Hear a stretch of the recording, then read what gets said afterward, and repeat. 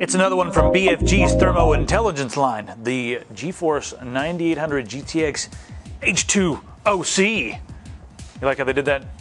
It's like water, but it's overclocked. They combined them. They overclocked the heck out of this thing. It's almost sick and disturbing what they've done with this. I mean, it is water. It's like the perfect little thing to take in the bathtub with you. And then you can just play with it because these things love water. No, they don't. They only love water cooling. I actually got an email. Some guy said, oh, are these the ones that are waterproof?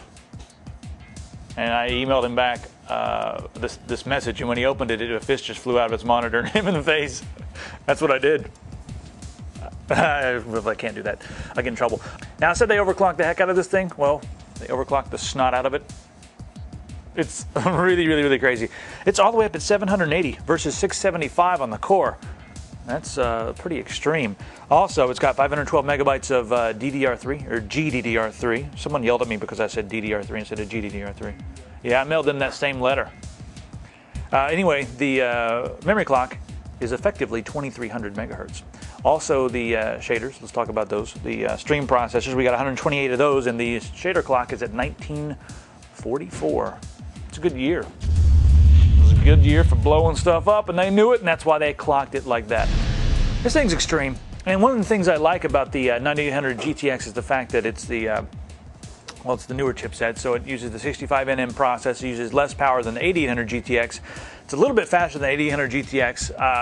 Not sure if it's a completely viable upgrade in the stock version, you know, upgrading a stock 9800, no, upgrading to a stock 9800 GTX, but with the water cool, oh, it's nice. And also, it's a single slot card. See that? It's nice and thin. You have two DVI ports and the S-Video port right there, 2560 by 1600 through both of those. And since it's nice and thin, you're going to have room to use lots of these. And you might want to use lots of these because take a look at that. We've got two SLI bridge connectors, meaning you can use this in Tri-SLI.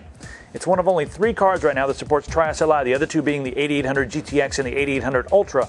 And this is the other one. The fastest systems in the world right now are using 3 9800 GTX cards. And the nice thing about this, when you think about it, if you're using 3 with the stock cooler on there, you're not going to have any room for anything else, any other cool devices. You're not going to have any room for any sound cards or anything like that. But with this one, you're going to be able to put more stuff in your system. You'll have room for sound cards. There'll be room in between these cards to put stuff. And the water block keeps them nice and cool. Now let's talk about how it runs as far as gameplay. I'm going to compare this one with the GX2. And then I'm going to tell you how fast it is with 2 and 3 of these cards in your system. So going right into the benchmarks, BioShock 2560 by 1600, 8x anisotropy filtering. One of these cards is at 51 frames a second. A 9800 GX2 is at 66 frames a second. Now, if we put 2 of these in our system, which with 2 of these in the system, it's about the same price as a GX2, you're getting 82 frames a second. And with 3 of these, you're getting 91 frames a second. All right, World in Conflict 1920 by 1200, 4x anti-aliasing and 8x anisotropy filtering. 25 frames per second with one of these. Now the 9800 GX2 is 27 frames per second. You hardly ever see a GTX that's that close in performance to the GX2. The GX2 is usually a lot faster, but this one with all the overclocks and the water cooling, it's pretty close to the GX2. If you put 2 of these in your system, you're going to get 36 frames per second, and with 3, you're going to get 42 frames per second.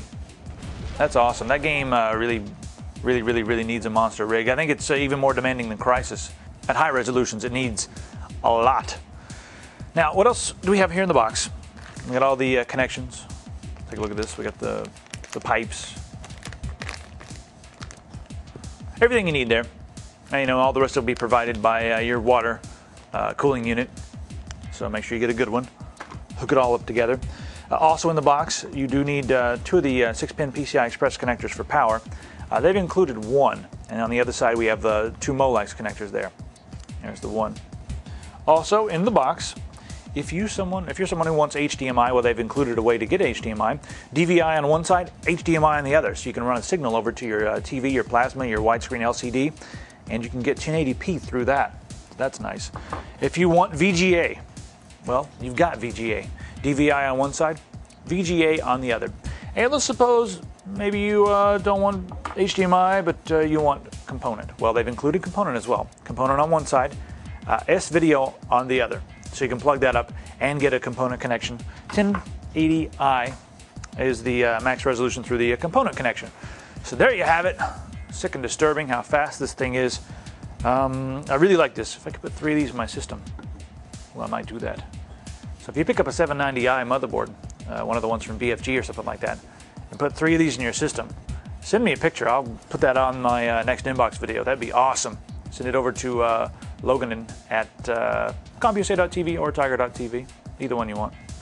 Whatever feels comfortable for you. You can put that. You put that on the video. They're putting it on the banners. May as well. If you guys have questions, click on Q&A. It's at the top of the page. I'll see you next time.